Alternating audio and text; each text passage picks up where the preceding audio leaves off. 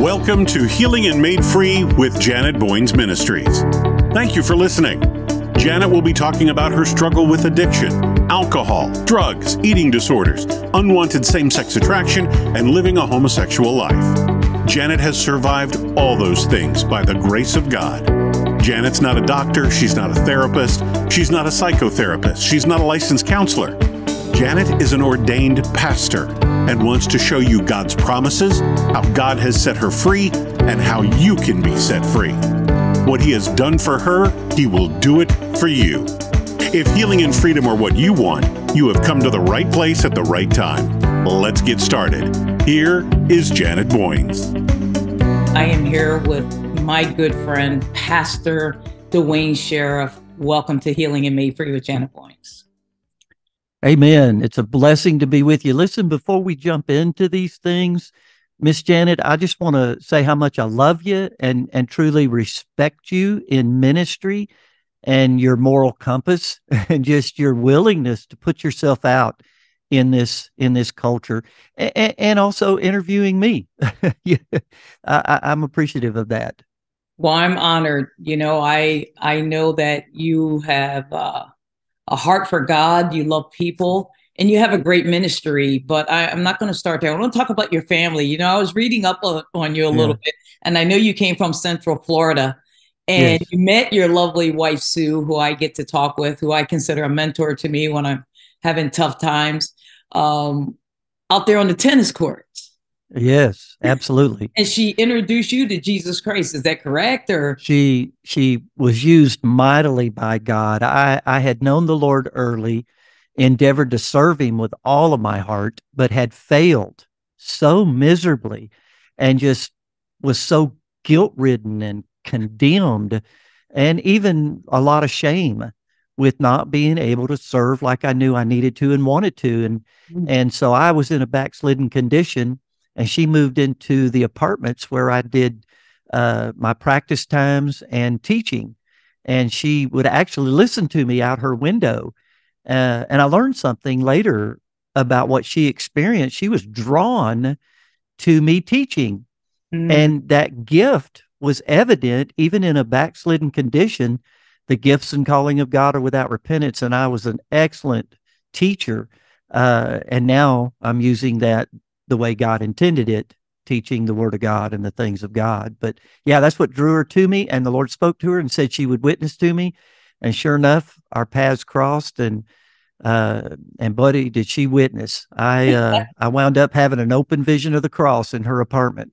Wow. You know, before we go into your ministry stuff, a lot of people don't know this about you, or maybe some people do, but you played tennis at one time and was going pro or went pro. Let's talk about that for a minute, because when you have an opportunity to go and go into pro or make all this money and you choose another path, people scratch their heads and think, what? Talk about that a little bit. Yeah, I just had such a passion for the game. I had a gift. I didn't even get started till my senior year in high school, picking up a racket over the summer before I went into high school. And by the end of high school, I was number one. I got a 2-year scholarship to a junior college, started at the bottom. By the time I graduated, was number one. Then I went to the University of Central Florida and started at the bottom in my junior year there. And by my senior year, I was number one on that team. So I was definitely going pro. I don't think I would have made it at the top level for various reasons, but I was good enough to make it. And I definitely could have made a lot of money teaching. I'm sure you could have. And I'm grateful that you chose this over tennis, because then I wouldn't probably know you and be able to glean from the awesome preaching you do. You have a gift at preaching. But before I get into that, in 1987, I'm not sure when you got married, but you started church, Victory Life Church. How did you know you were called to the ministry before you even started this church? Well, I mean, I met the Lord in 1965 at a young age. And by 9, just a year or two later, I heard the Lord call me, literally heard His voice, and was so confused, but it was so real, Miss Janet, that I packed a bag crying and was leaving home to go into the ministry. And praise God, both of my parents, I led them to the Lord eventually. They didn't know the Lord then. They thought I'd lost my mind. And of course, I'm crying even more because I don't want to leave home, don't know where I'm going. I Right. love my parents, but something big spoke to me. So I just knew God had called me, and that's why I served him. It's Wow. amazing how committed I was all the way up to my junior year in high school. And my brother got killed in a car accident. It just threw me in a tailspin. And I kind of backslid from there. But yeah, I've known God's called me at my earliest years. And now I'm just enjoying it thoroughly. So you lost a brother, which I didn't know. My condolences. And how old was he? And it caused you to not want to serve God. I lost my mother 3 years ago. And in all transparency, people don't realize the impact that can have on your life, losing a parent, losing a loved one. And I didn't blame God, but I didn't want to serve him at that time. I didn't want to read my Bible. I didn't want to pray. I Yeah. was going through Yeah. a part of depression. Was your brother your only sibling, or are there others? No, he was my younger brother. I have another younger brother and a sister.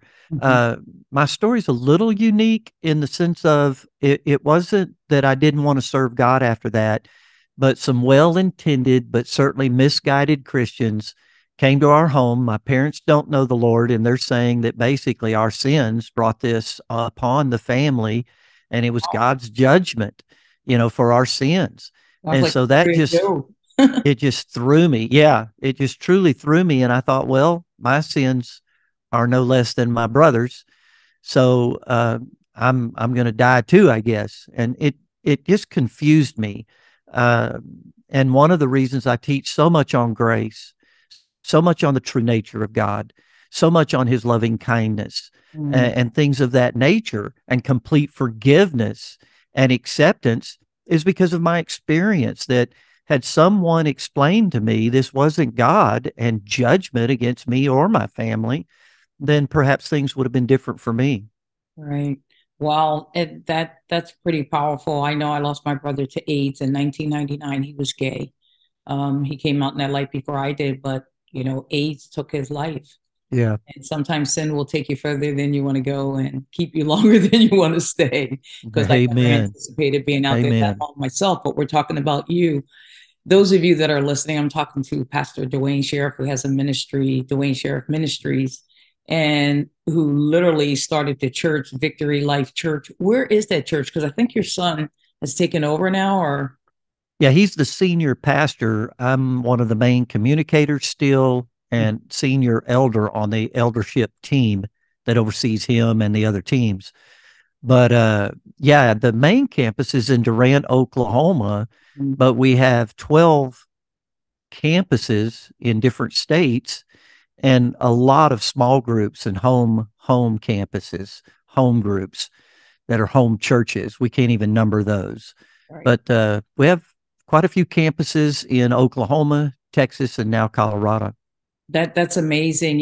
Two or more are gathered in his name, there he is. And you're not the only one who's having these small churches in our homes now. There are people who cannot get to church, and, to be able to have somebody lead something like that, or listen to you on the big screen, or your son on the big screen. That's amazing. The technology that we have today. Absolutely. Even what you and I are doing. I mean, I'm turning 65 in April. So, I might be older, I might be younger, but neither here nor there. This was not back in our era.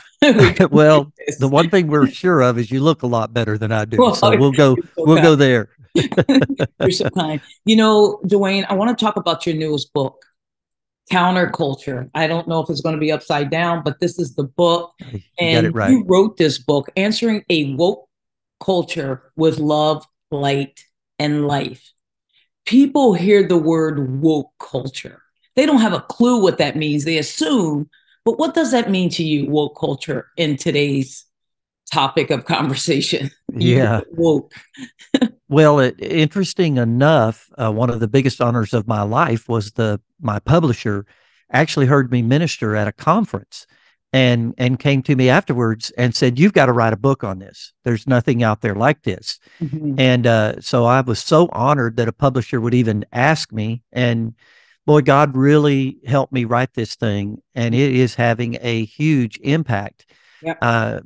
And the reason I wrote the book was because the church doesn't understand at large how that we are supposed to be a counterculture, thus the title Counterculture, to a culture gone awry. We're experiencing a culture of hate, a culture of death, and a culture of darkness at an unprecedented level. These things have always been in our world because of sin, but not at the extent we're seeing today, and the rapid pace of increase of those three, and the lack of understanding within the church. So culture has always been something that my son and I both knew was important. Your culture is what you believe and how you behave. That's what makes up culture. And every church has a culture. Every nation has a culture. Cities have cultures. Culture is just a group think in belief systems and how the group behaves unilaterally. And so the church is not called to be a subculture. We're called to be a counterculture. We're called by Jesus to be salt and light in the earth and in the world. And the church basically had become a subculture within this culture, embracing things that Jesus has taught us to expose and expel. And so that was my true motivation, was trying to build churches, minister in churches to help them develop their culture.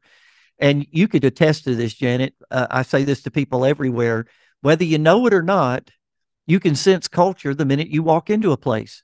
You can go into certain churches, and I mean, you can feel the culture, and especially a negative culture, that you're not accepted, that you're not necessarily welcomed. Exactly. And to be a part of that family, you would have to go through a tasing or literally, different things to be accepted.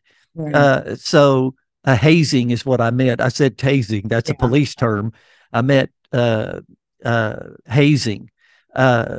And yet you can build in a church culture. We have discovered you can build a culture of love. You can build a culture of life, a culture of light. And people can sense it when they come in the building. So those are some of the things that made up the book, the evolution of the book, the purpose of the book.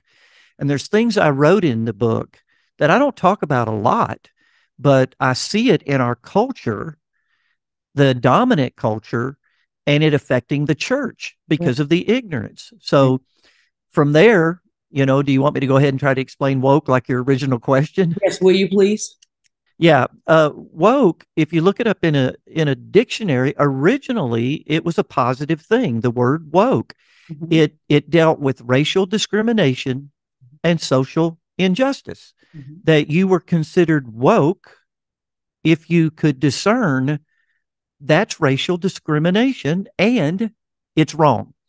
And that is social injustice and it is wrong. So originally the term, like most things, was birthed in a positive thing, but that entire term has been hijacked. And let me give you my definition of woke that'll help everybody, because I'm a simple guy. The woke movement today can be summed up in they love what God hates and they hate what God loves. That's really the woke movement. But Amen. That's really what woke is, though. I mean, things need to be simplified because otherwise they go over our head. However, everything that the Bible said is good is now evil, as you well know, as you experience, as you talk about many times, whether it's homosexuality, having sex outside of marriage, pornography. A lot of people support that stuff. Even Christians are starting to, engage in these bad behaviors and support it as if it was something God created before time. Duane, in your book, you talk about at war with evil forces. A lot of people talk about it, but they don't really understand it. What does it mean? And how are Christians at war with evil? Yeah. It has astounded me in the past at how many people in the church at large ignore the presence of evil. And in that ignoring it, innocently many times and ignorantly embrace it. And that is not God's plan for the church. God has a plan for us. We're here to be a blessing. We're here to be a restraint on evil, not a party to or embracing any form or kind of evil. So the thing that has surprised me, and I wrote a whole chapter on it, if you look at the armor of God in Ephesians chapter 6, and Paul talks about putting on this armor to be able to stand against the wiles, the strategies of the devil. Janet, we've been delivered, Colossians 1:13, from the power of darkness, but we've not been delivered from the presence of darkness. And we're to be a light in the midst of that darkness. And here's the revelation in the book that I just would encourage everyone to get, is when you look at the armor of God, it is 6 pieces of armor. And I remember being taught, and I'm not being critical, I'm just trying to help. But you have to put on this whole armor, and it's a big ordeal, and then go into battle. And don't go into battle without your full armor. No, the armor is the battle. That is the battle we're in with evil, is the girdle of truth. Well, what is the battle then? What is the war that's going on? It's lies. It's falsehoods. It is deception. So every time you stand for the truth and you're putting that girdle on or standing in that girdle of truth, you're doing spiritual warfare. Spiritual warfare is not spitting up demons into buckets. It's not falling on the floor, foaming at the mouth, doing a 360. It is being steadfast, embracing, being loyal to the truth. And so you expose lies, not by attacking people lying even, but by standing firm in the truth. The breastplate of righteousness. The righteous are as bold as a lion. Our battle is with God's kind of righteousness and man's righteousness, self-righteousness. And by standing in the righteousness of God, it's actually a weapon. What's the weapon of the devil against us? Guilt, condemnation, shame. Well, how do you battle that evil? We're not wrestling with flesh and blood and politicians and on I could go with the natural. These weapons are not carnal, but they're mighty through God. So your righteousness as a breastplate, righteousness of your heart, and putting that on is how you battle the evil of guilt, condemnation, and shame. And on I could go. A lot of people don't know how to battle. When you hear about putting on the full armor, in the beginning of my ministry years ago in 2006, I didn't know what it meant to put on the full armor. Sometimes the Bible just goes right over my head. It does us all. But go ahead. Like, get it, but we don't. So much evil. Since we're talking about evil, I just want to ask this question since we're on this subject.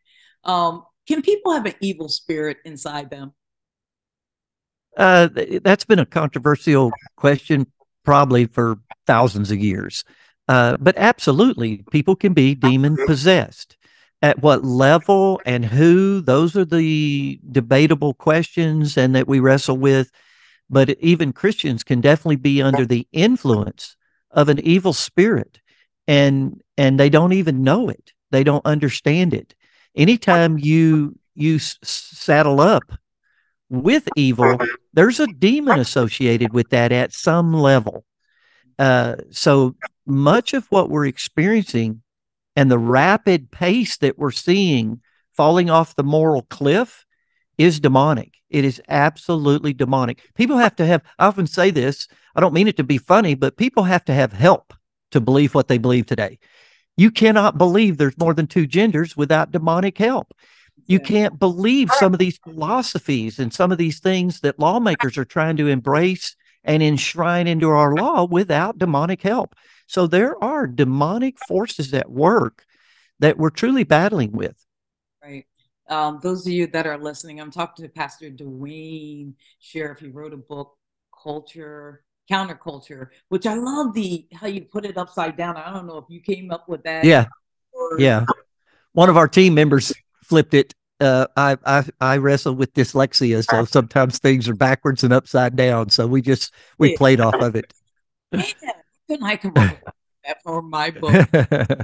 book, and I can't remember if it was one of the chapters. You talk about culture of hate, and we know Yes. how much out there in the world we're hated because of, not because of who we are, but who lives inside of us. Define culture, and what does the Bible say about hate and bitterness? Because a lot of times, we just started talking about evil. A lot of times when people are evil and they treat you in an evil way, there's a lot of bitterness and hate behind that. Can we talk about that for a minute? Yeah. I mean, I don't know that you can treat people in an ill will way and not have hate working into your heart. Jesus said everything begins in the heart. You can't, I get misunderstood in this. I'll just take a chance again. I think I'm clear. But today, it is absolutely impossible for me to have an affair. It's impossible. Now, I didn't say it's impossible for me to have an affair. I said today it's impossible for me to have an affair. Why? There's no lust in my heart. Right. I can't have an affair and commit adultery till lust gets in my heart. I can't murder till hate gets in my heart. I can't steal till greed gets in my heart. See, even in the church, many times we're looking at the peripheral, we're looking at the sin itself and not considering the root. All this violence that we see, all this true hate speech is because of a heart condition that is contrary to God's plan for man. The heart wasn't created for hate. And when hate gets in there, violence is going to come into your life. Murder is going to come into your life. Destruction is going to come into your life. And so we not only, and this is powerful, I wish I had more time on this. I'm going to throw this at you. But because Satan has skillfully confused the church on what love is, we don't know what love is anymore. We're being bombarded. The woke movement has hijacked the language, has redefined terms, and then imposed those terms with constant lying upon lying upon lying. And even Christians today, I have found, they don't know what love is. Well, once you're confused about what love is, now you don't know what hate is. Right. Because if you think love is an emotion, then your conclusion will be, erroneously, that hate is an emotion. The scriptures teach that love is an action, and hate is the lack of an action. And so I've been quoted many times on a phrase. I don't know if I came up with it. I don't know anybody else that said it, but I talk about silence is hate speech. That when we're silent, that's hate speech. When I speak the truth in love, it'll be called hate speech in the woke movement. But true hate speech is my silence. Jesus quoted, when he said that we're to love our neighbor as ourselves in Matthew 22, he quoted Leviticus 19, verse 17, thou shalt not hate your brother in your heart, but you shall rebuke him in any wise, lest you bear his sin. So love corrects.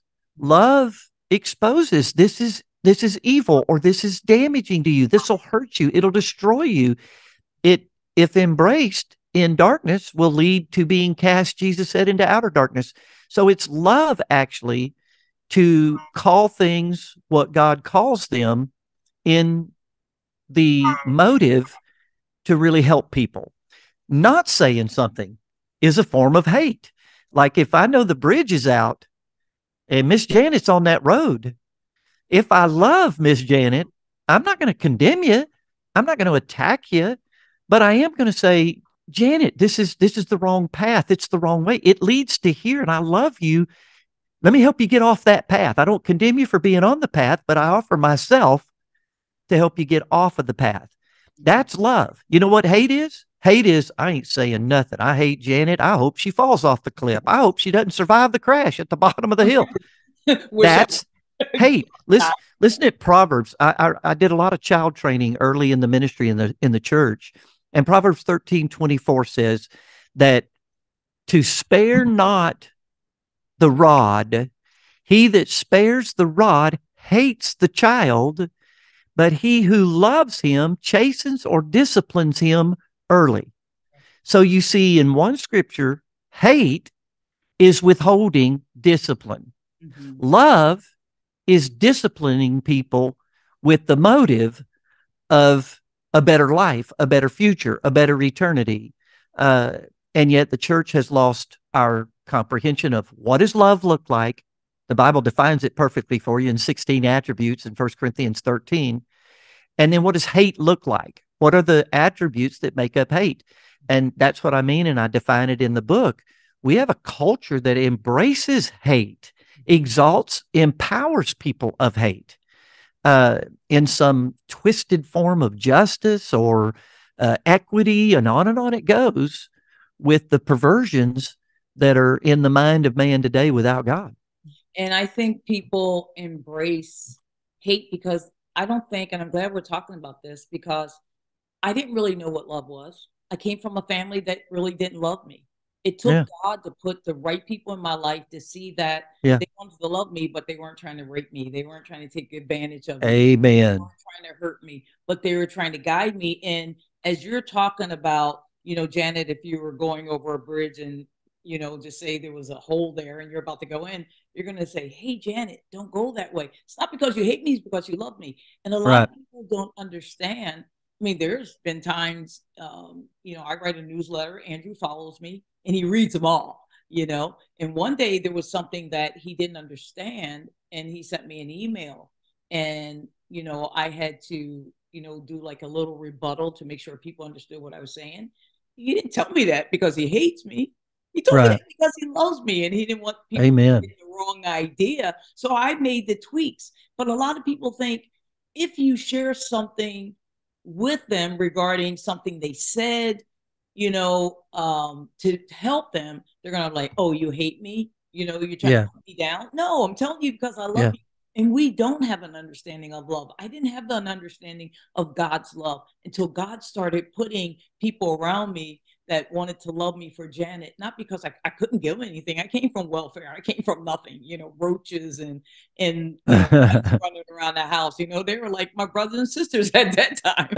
It felt like it anyway. Extended family. Extended family. So I think this is really important, but also it's important because the world thinks that supporting homosexuality is love. World thinks by going to a gay civil union or marriage or whatever you call, that's love. That's not love. And going to that is not love. Going to that is saying that, you know, I support your worldview. Right. But I'm glad we're talking about it because we know love covers a multitude of sin. But however, I think we all need to do a Bible study on what love means. Absolutely. And it's inexhaustible anyway. You cannot exhaust the love of God in revelation, in application. And Romans 13:10 says, love works no ill will toward its neighbor. Thus, love is the fulfillment of the law. So a part of love is not working ill toward my neighbor. Anything out of a motive of working ill is unloving. And yet everything the woke movement embraces works ill toward individuals. It works ill toward the family unit. It works ill towards society and a civil and true, just and equitable society. And so it's important that these things be understood at some level. Again, I'm not diving into it so deep I'm consumed by it, but I got to know it and be aware of it to counter it. To be the counterculture of hate, I got to understand love. To be the counterculture of death, I've got to celebrate life and life in abundance that comes through the cross. And I have to embrace and be loyal to light, to expose and expel in love the darkness.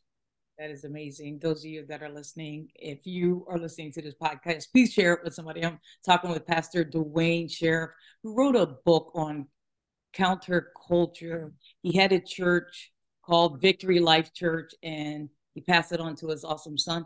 You know, Duane, in chapter 9, you talk about racism. You know, even though I know you're not a racist in any step of the way, I am Black and you're white. And some people would say, you know, what do you know about racism? You're a white guy. You know, you've never been through what Black people have been through. Why did you put that in a book? Why did you think it was so important in your book to talk about racism?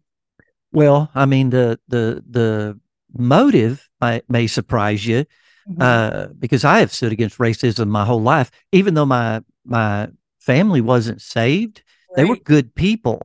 And the one character trait of my father and my mother that impresses me to this day is that there wasn't a racist bone in them. And they taught me to not be racist. See, you have to be taught racism. And that's what's happening in the culture now. Racism is being taught. Right. And I don't want to get into that too detailed. That could get us both in trouble. But there is a group of people that make a living race baiting.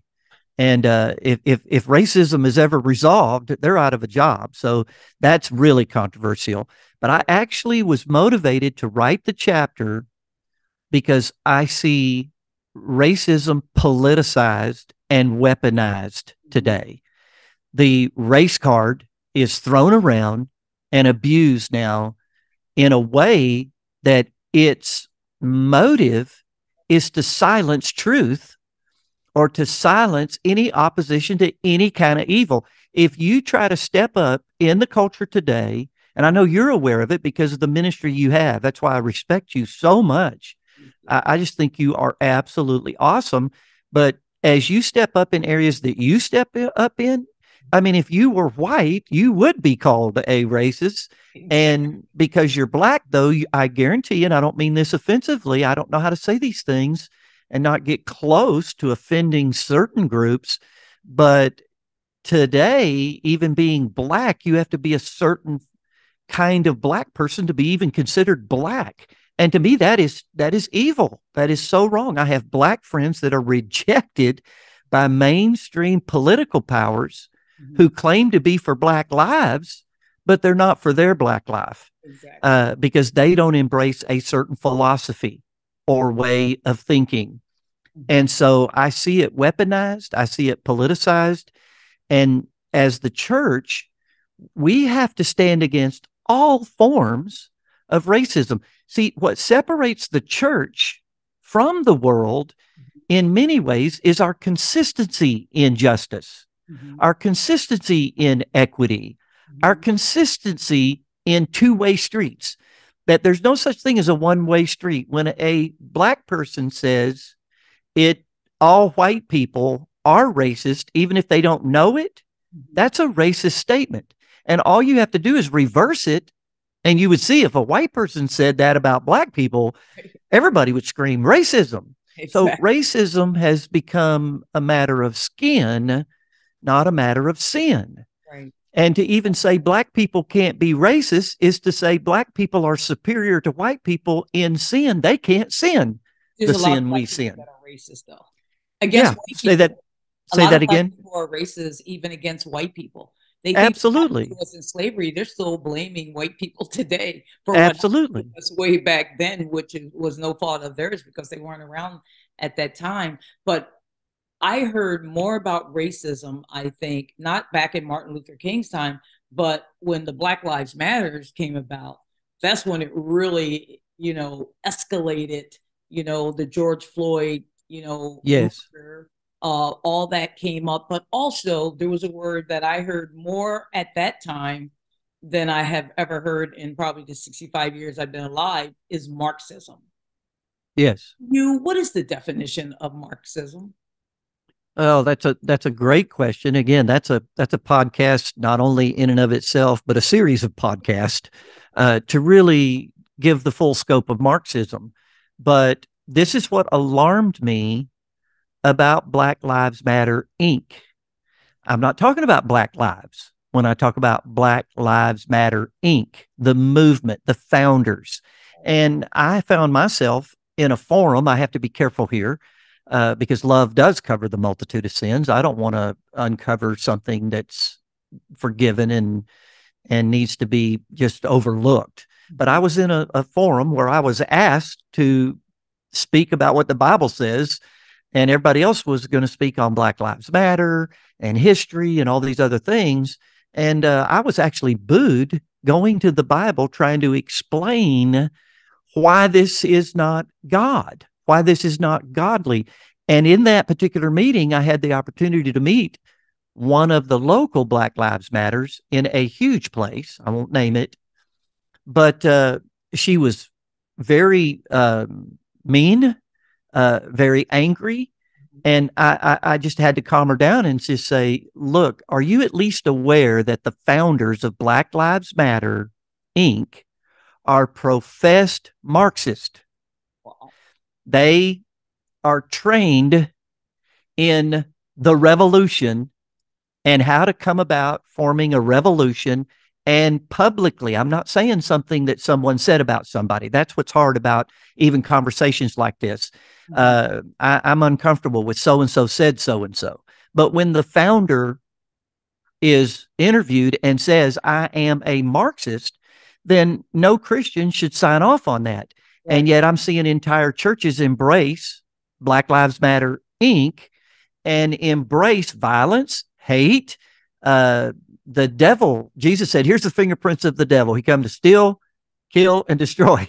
And I mean, every pathway and aftermath of Black Lives Matter, Inc. falls under those three categories. And yet Christians couldn't see, because Satan always comes as an angel of light. I really believe Black lives do matter. I do believe we should defend Black lives when there's true social injustice or true racism, someone being judged based on the color of their skin. But Black Lives Matter was promoting violence and looting, and on I could go. So when I said to her, do you understand the founders of this organization are professed Marxist? She looked me right in the eye with anger and said, I don't care if they're full-blown Marxist. Right. I'm going to march and I'm going to do what it takes to turn this stuff, So she's a Christian. She was a professed Christian, and she's embracing violence. She's embracing hate, and she's embracing Marxism. Now, Marxism obviously comes from Karl Marx, and one of his most famous writings was on the Communist Manifesto. And within the Communist Manifesto, and I want to emphasize communist, we have a whole generation that doesn't see the evil of socialism and the evil of communism because they've not been exposed to it. So they embrace socialism, not even understanding socialism is the path to communism. Socialism comes by ballots, voting for other people's stuff, and communism by bullets. And so we're on the path in socialism of bullets, of war, revolution. So he breaks down in the Communist Manifesto 5 tenets. And man, how a Christian can't see through all 5 immediately and go, whoa, first of all, communist is an atheistic government. What Christian would want to be lorded over by an atheistic government, where the government becomes deity? I mean, have we read the Bible? I'm not sure anymore. I mean, it was ungodly governments that persecuted God's people at every level throughout human history. It's ungodly governments, atheist governments that have killed millions of people, untold millions. So the first thing within the Communist Manifesto and tenets is social evolution. Karl Marx believed in Charles Darwin's theory of evolution within animals, that societies evolve the same way. Survival of the fittest, which is racist and bigotry and atheist in and of itself, and that we are to evolve in 3 areas: our societies, economics, and then government. And he wrote and taught that government was utopia, that a state government, a supreme government, communism, was utopia, when it's dystopia, not utopia. There's no place in history, biblical or natural, where governments that are atheist are for the people. No, they starve their people. They kill their people. They're tyrants, and on it goes. But that's what Karl Marx taught. The second one was the redistribution of wealth from each according to his ability unto each according to his need. That sounds like half our politicians. That you have to take from the haves to give to the have-nots, and you call that justice. You call that equity, when the Bible calls it thievery.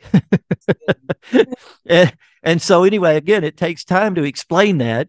The third one was an attack on capitalism, that it was the oppression of the masses.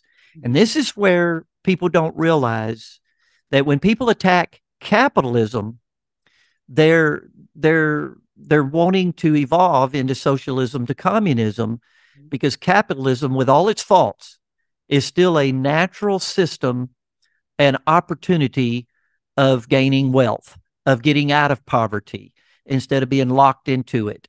And he said that it was what oppressed the masses. So you got to do away with capitalism to evolve into socialism, to then evolve into communism. The fourth one is religion. He called it the opium of the masses, allowing evil and capitalism to exist. So anyone who embraces Marxism is against Christ. They would have to embrace the Antichrist to be for Marxism, because Marxism believes religion, your conscience, and worshiping the true and the living God is what allows evil in the world and capitalism. And then the last one, Janet, and I'll quit, I tried to do it as quick as I could, is what he called the revolution. Right. And you can see it in the marches. You can see the destruction of private property. You can see the pulling down of monuments, which some of those things needed to be dealt with. There were issues with those, but violence and tearing that down, I'm okay with dealing with whatever might be wrong with a monument. But if you're going to tear it down, what gets tore down next? Right. And other monuments that the people who were so ignorant were tearing down were godly people that even stood against racism. And on I could go. But the bottom line is it embraces atheistic societies, thus the woke movement. Everything is atheistic. It's anti-God, anti-Bible, anti-Christ, and economies where what they call equity is spooky to me. Everybody having the same house, same salary, same piece of dirt in front of you, and you don't even own that. The state owns it. So the whole world or the whole nation becomes a part of even government housing. How's that worked out, even for the Black community, when you're honest about it? It's terrible. The Bible teaches the ownership of private property. Why? You value it then. You take care of it. You can prosper from it by selling it. You can leave it to your children, your grandchildren. A good man leaves an inheritance for his children's children. So everything, therefore, the Bible is against. Yet you have Christians embracing Marxism. Wow. You can get Duane's new book, Counterculture, and you can learn more about what he's talking about, because he breaks it down very well. As you can tell, he knows what he's talking about. Pastor Duane, we're coming to a close here. I have about 5 more minutes. The world is getting so further and further and further away from God. Every day that I go out there and minister, or even go to the store, you can just see that, there's more sin. You want to see God in everything, but sometimes that sin just overpowers, and we're getting further and further away from it. Why do you think that is? Well, it's just the nature of Marxism. Is it because all the bitterness and the hate? Or I think those contribute, but those are side effects. Those are the symptoms. The root is evil. The root is darkness. See, darkness isn't happy with today's boundaries. Darkness has to increase.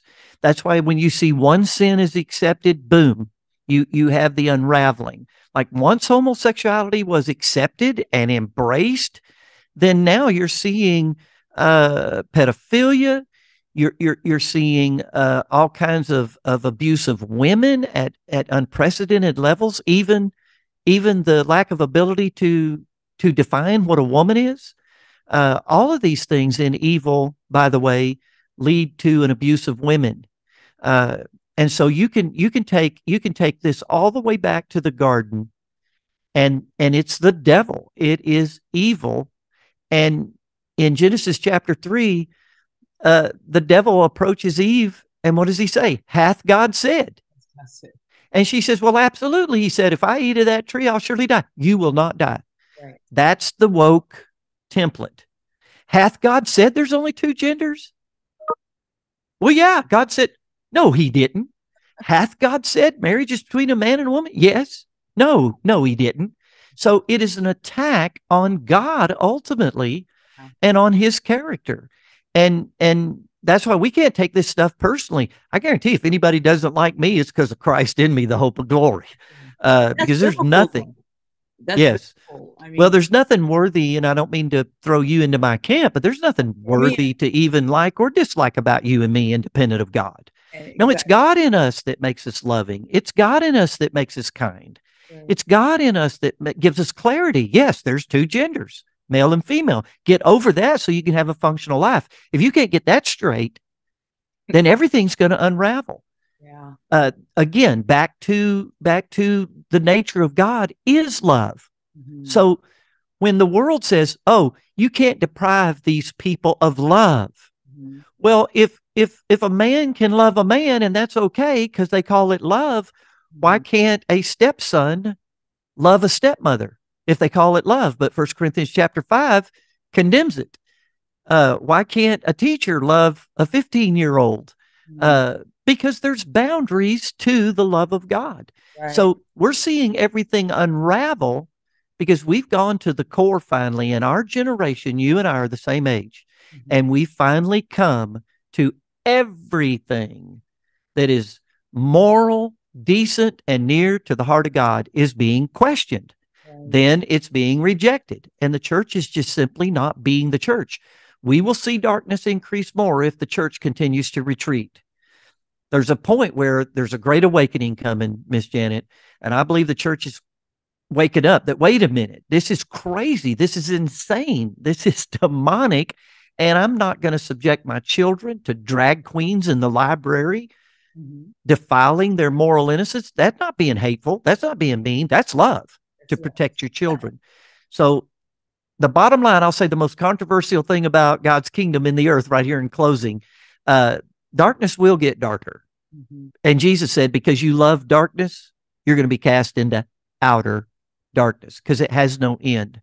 But the light is going to get brighter, even in the darkness.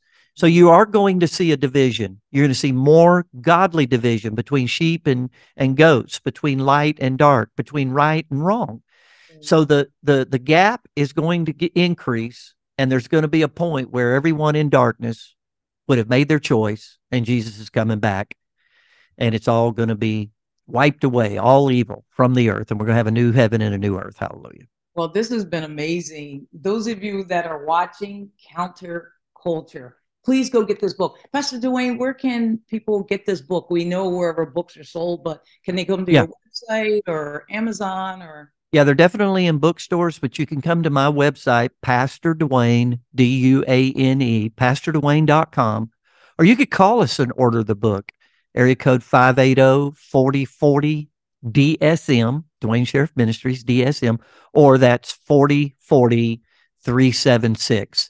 And we can pray for people. Obviously, we have prayer lines, and they can order the book from us even now. So please go to his website and get the book. You'll see it at the bottom of the screen. Pastor Duane, you are a blessing. I love you so much. Thank you for being on Healing and Made for Your Janet Boynes. Well, I love you too, and Sue sends her love. God bless you, Janet. Thank you for listening to Healing and Made Free with Janet Boynes. Acts 10:34 says, God is no respecter of persons. God doesn't play favorites, which means what he has done for Janet, what he has done for guests on this show, he will do for you too. If you are struggling with anything, do not hesitate to reach out to Janet Boynes Ministries. They will do their best to help you any way they can. Go to the website, janetboynesministries.com. Janet loves you, and most importantly, God loves you. Have a blessed day.